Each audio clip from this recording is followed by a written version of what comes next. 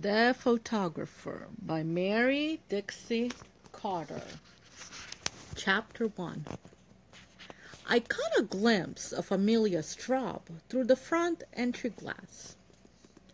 Then the door swung open and I stepped inside. "Delta, darling!" Her large brown eyes landed on me with commitment. "I'm so grateful you made it here in this..." She gestured dramatically in the direction of the storm outside. "This tempest." We'd only just met, but the warmth in her voice was that of a close friend. She assumed the best about me. If she had a test, I'd passed it. Behind her, a floating sculptural staircase, seemingly lit from above, with glass balustrades and bronze railings, ascended dramatically from the stair hall. A wide passage extended the length of the house so that even from the front door I could see a sparkling kitchen in the back and 3 sets of floor-to-ceiling glass and steel bifold doors that opened up to a deck and backyard. I'd found before and after pictures of the house online, a Greek Revival brownstone in Borum Hill with an understated facade and an interior that Amelia and her husband Fritz had designed and transformed. But the photos hardly did it justice. Casting my eyes about the house was like viewing a series of paintings, one more striking than the next. In and of itself, the staircase was a work of art, and seen in the context of the home as a whole, it surpassed itself. Amelia hung my coat in a pristine hall closet next to a sleek purple down Moncler. I knew the price of that coat. Over 2,000. Her long, slender arms danced gracefully around her body while she told me in the most effusive terms how much she admired my work. She led me to the rear of the house where a group of well-dressed tween girls sat at a long farmhouse table in front of more than a dozen plastic containers of beads and chains. I recognized 11-year-old Natalie Straub in that group because she vaguely resembled her mother. The planes of her face, skin tone, posture, hair texture, and quality. These are the things that I notice. When photographing anyone who has a weakness in one of these areas, I compensate with lighting and angles. Natalie did not have a weakness per se, but neither did she have a particular strength. She was a tall girl who held her arms tightly to her sides as if she didn't feel comfortable taking up too much space.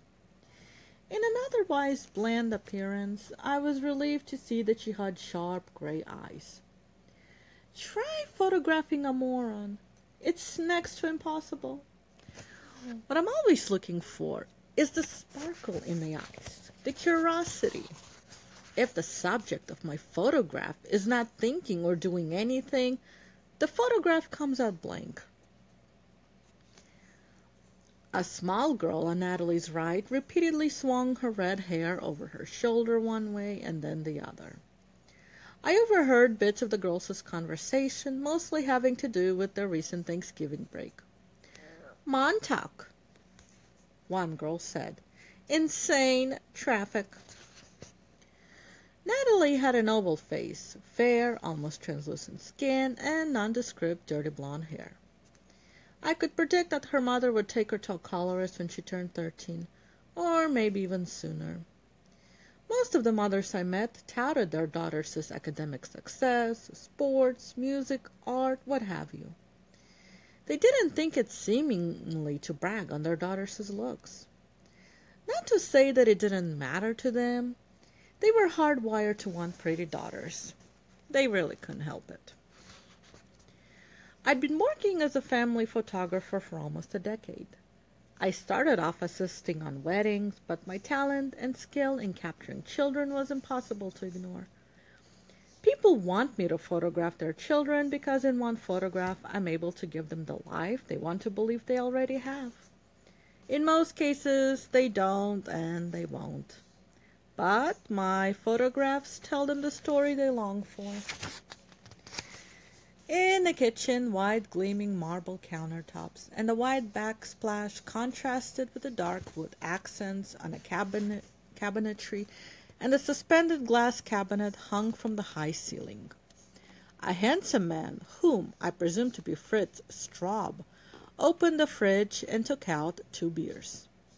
He offered the second beer to a younger man with dark hair, perhaps a junior colleague, based on their body language. I pulled my camera out and shot a few photos of Fritz. In order to take good photos of anyone, I need to believe in that person's beauty. If I can't see it, then the camera won't see it, and no one else will be able to see it either. My subjects are always beautiful in my eyes. If they don't start out that way, I force my brain into contortions in order to see it that way.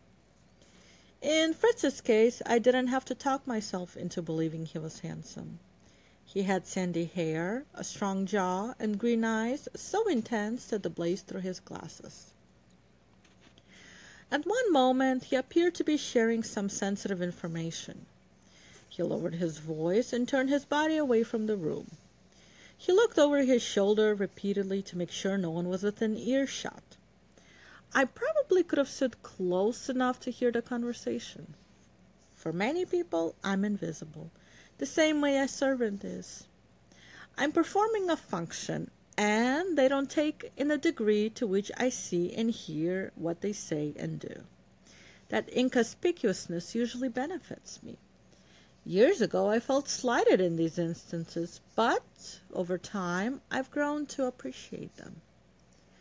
Several minutes later, when Fritz became aware of my presence, I turned and walked from the dramatically high-ceilinged great room, which extended the width of the house in back, through the media room and entered the library at the front of the house, where Amelia was seated in front of a roaring fire, holding court amid a group of 4 girls. She shone down on them like the sun. In my experience, 11-year-old children are rarely drawn to the adults in the room. They're usually drawn to each other. But Amelia had such a powerful presence that the standard rules didn't apply to her. It was practically impossible not to pay attention to her performance, partly because she seemed to expect that everyone would. "Ingrid, we're so proud of you!" Amelia spoke in a lilting voice. "Natalie told us about your tennis championship." Ingrid's face colored and she giggled. Amelia placed her fingers lightly on the child's face and brushed the hair away from her eyes. "The semifinals? What an accomplishment!" Objectively speaking, I was more attractive than Amelia was. I had larger breasts, a smaller waist, and fewer lines in my face. I was certainly younger by 10 years at least. Amelia had chiseled cheekbones and deep-set eyes. Overall, her features were a little sharp, but striking nonetheless, and she had a remarkable magnetism, the kind of person to whom men and women alike gravitate. A wall of bookshelves at one end of the library stood in contrast to the pristine furniture, glistening glass everywhere, a room that didn't suggest the presence of a child. Natalie appeared to have the self-control and restraint beyond her years, so I gathered that she didn't pose a threat to her, at least not now. Perhaps she had learned the hard way. I wouldn't have been able to blend into the crowd so well if it weren't for my affluent high school boyfriend, son of an Orlando lawyer whom I dated for 3 years. I had the luxury of time in which to study his parents, his sister, and him, individually and collectively. Even at 15, it was obvious to me that you need to immerse yourself in a lifestyle if you want to fit in, if you want people to believe that you belong to their world. It's a matter of osmosis. It turned out my boyfriend was a prick. He pulled a knife on me once. When I explained the nuances of the situation to his parents, they got me a full ride to the University of West Florida. It was the least they could do. If they wanted gratitude, they should have got me into Yale. My talent as a photographer is multidimensional. I'm a documentarian when called upon to be that. Of course, I can disappear into the woodwork and capture the interactions that naturally occur at a gathering among family and friends. But that sort of photography often leaves me unsatisfied. I like to create the moments. I see myself as a director. I reappeared in the dining area with my camera out several minutes later, followed by Itzhak, the Straubs' aged bloodhound, who wandered in and among the girls, eventually sidling up to Natalie. Absent-mindedly, she scratched them behind his ears. I began with discretion, as the documentarian. From 20 feet away, I snapped photos of the girls. Natalie held herself in reserve much of the time. The others were presumably her friends, but she didn't seem to trust their friendship.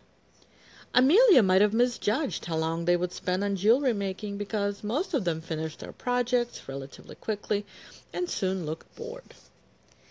Natalie appeared self-conscious, as if she felt responsible for entertaining the girls. Over the years, I'd learned that the children needed to be in a good mood or the photos would fail.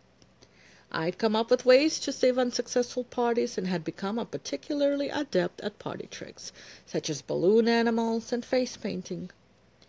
I always came equipped with a dual-action hand pump, balloons, face paint brushes, stencils. Once in a while I chose to pull some of my supplies out, only when I sensed the party going off the rails. Surprisingly, even so-called sophisticated children, as old as 13, found such things delightful. Balloons especially. They usually elicited gestures and facial expressions that suggested innocence and joy. In New York City, many children lost that early on. Jaded children made very poor photo subjects. Balloons gave me the best chance of capturing something that looked like happiness. Natalie said yes to the balloon animals. Responding to her friend's request, I made a unicorn, a giraffe, a cougar, a castle, a yacht, and a helicopter. The balloons worked.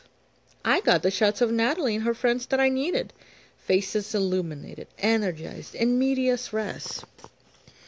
Even the most constrained and constraining parents craved images of their child diving headfirst into the world without fear or inhibitions, living, experiencing what they themselves had wanted to do but couldn't.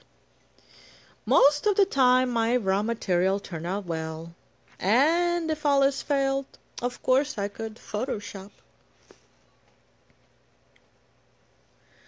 Toward the end of the party, Fritz gathered the girls around the dining table, and Amelia brought out a large birthday cake shaped and decorated like a cello and a bow. Eyes on her daughter, Amelia beamed as she placed the cake in front of Natalie and knelt on the floor next to her daughter's chair. Amelia's posture, her tilted head, her soft smile were intended to convey extreme devotion to her daughter. Not that I considered her disingenuous, but I gathered that loving her daughter in front of witnesses helped cement a necessary self-image. The assembled girls sang to Natalie, crowding in to get a better look at the cake. And then Natalie blew out the candles. These are the most important shots. The cake, the song, blowing out the candles. If you miss them, there's no way to make up for it. They aren't going to happen twice. No other moments of the party come close to those in magnitude and weight. Ideally, I needed to capture both parents of their child when the cake is presented. The parents rarely acknowledge it, but they want to see themselves as much as they want to see their children. They want to see themselves being good parents. They want proof. That is what I provide. Fritz sliced the cake and handed it out to the little she-wolves. Then, like clockwork, the parents showed up, and most of the children disappeared within 10 minutes, except for a few stragglers. I packed my camera case, found my coat, and was getting ready to follow, but Natalie stood in front of the doorway and blocked me. Delta, you said you'd make a balloon elephant. That's my favorite animal. Sorry, Natalie. If I were to stay later than we'd agreed, I'd be devaluing myself and my time. And I'd also risk being viewed as intrusive. In the past, I'd occasionally made the mistake of allowing myself to become friendly with a client, and it hadn't always ended well. But something about this family and this house was difficult to resist. The edifice itself, the rooms, the people, every aspect of it beckoned to me. Please! Natalie's wide eyes locked with mine.